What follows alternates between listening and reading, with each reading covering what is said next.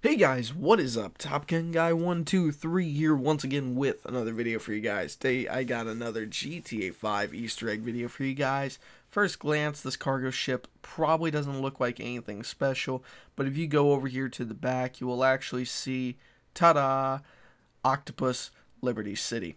Now, for a lot of people who may not understand why this is an Easter egg, which probably means you never really played GTA 4, GTA 4 was actually based in Liberty City, and something kind of interesting also on this Easter egg is the very first ship you see in the beginning of the cutscene at the very start of GTA 4. It looks a lot like this ship. It is not this ship. I think it was actually the Platypus, I think, something like that. But I mean, they look very identical, and I think this was actually in a mission. I could be wrong, but I'm really sure this is like an mission in GTA 4 where, in case someone hasn't played it yet, spoiler alert, you actually go in there and I think you kill Dimitri, if I remember his name correctly, something like that.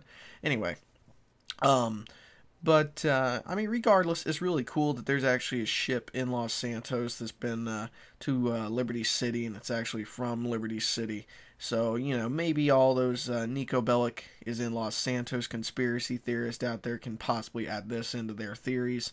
You know, and say maybe he got to Los Santos from Liberty City. Hopefully you enjoyed this video. If you did, don't forget to leave a like and a comment down below and subscribe. Thanks for watching. I'll see you guys in the next video.